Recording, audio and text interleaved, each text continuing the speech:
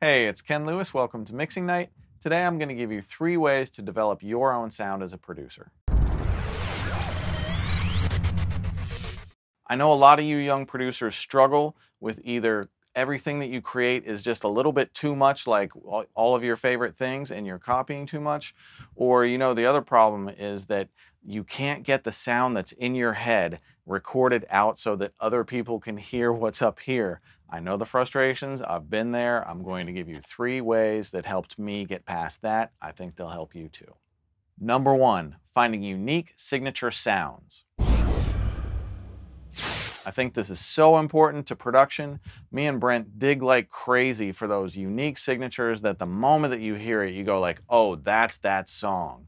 And I bet you can think back to so many singles that you love, and within the first 10 seconds of the song or the first 10 seconds of the chorus, some sort of signature comes in that you've never heard before that you're like, wow, that really caught me. Those are the types of things that you want to find for at least your best productions, or the ones that you're going to go hardest with. And if you don't have signature sounds, create them. Sounds are all around us and rhythms happen everywhere. So either create your own signature sounds or go digging on Splice or through your record collection. Find those things that really connect with you and set yourself apart from other producers. A few good examples to create your own sounds. I mean, we all walk around with a recording device. My iPhone has a very high quality recorder in it. So anytime I hear something, especially if I'm traveling and I'm in an interesting place and sounds around me are happening that I think could be signatures, I pull out my phone and I just start recording a voice memo and capture it, or a video so that I can remember what was happening at the moment. And when I'm watching it a month later, I get inspired again and I go like, oh yeah, that was that time I saw that choir performing in Central Park. That was crazy. You never know where your sounds are going to come from. Always be on the lookout, but just make sure that your production has something that nobody else's does. Number 2, emulate your idols. So what I mean by that is, when I was a young producer learning my instruments, learning how to produce, learning how to make songs, I would just record cover versions of some of my favorite songs and just figure out how they did each part.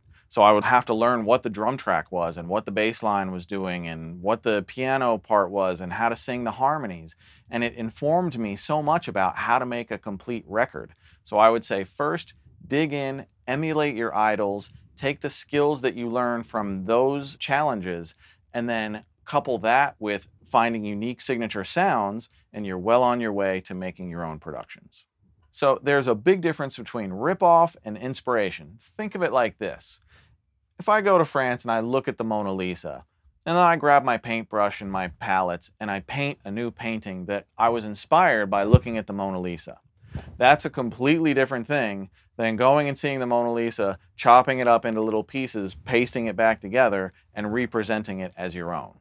So you want to make sure that you're not overcopying other people and what they're doing. Use what other producers and other artists are doing as inspiration and information that you can then use to make your own productions.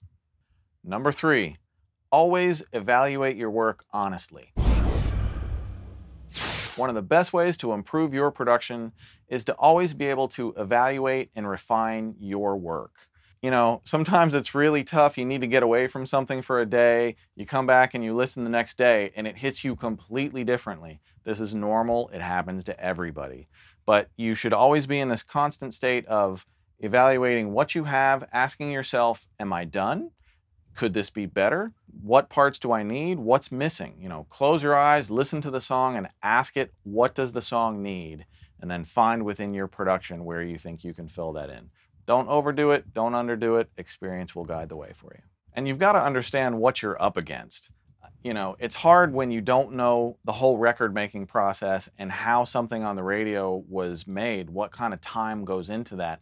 But I can tell you that certainly not all songs. Some songs come together and get recorded very fast and go out. But the majority of songs take a long time to make. So, for instance, it would be a completely normal day for me to spend maybe 3 or 4 or 5 hours recording just a lead vocal and then another 3 to 10 hours just comping, tuning, refining, picking out the perfect ad-libs, moving them around to where I want. we could spend 2 or 3 weeks on one single, and you're maybe spending a day or 2 or 4 and wondering why you're coming up short. Some of it is the knowledge you don't quite know how to get there yet, and I'm hoping to help you with that. But the other thing is that sometimes you're just not putting enough work into making a great vocal performance. You know, your first or second or fourth take is probably not going to be the magic one. And, you know, I comp vocals a lot. If you don't know what comping vocals is, look into it. It's super important. Understand it's not only vocal production. We analyze every single piece of a song, start to finish, front to back, loud to soft, and we really make sure that start to finish, the whole thing is in its perfect place. We've listened, we've tried plenty of ideas, everything has come together well. So that's your competition. If that's the bar you're trying to reach, get to work and put a little bit more time into it. I think you're going to get better results. Okay, hopefully I've given you 3 great ways to develop your own sound as a producer. This is Ken Lewis for Mixing Night. Please like and subscribe to the channel, and I'll see you on the next one. My YouTube channel is the most badass on the block, and you want to be a member. Subscribe right now. Do it. What? Okay, I saw you. I saw that. You got it. Okay, thank you. Thank you. I appreciate that subscription. Peace.